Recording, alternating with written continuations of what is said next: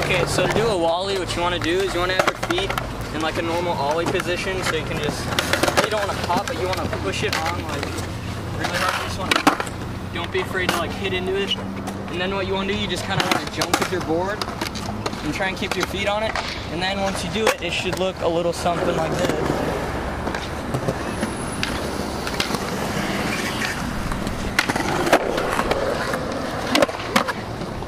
And once you learn really good, you can do variations like these.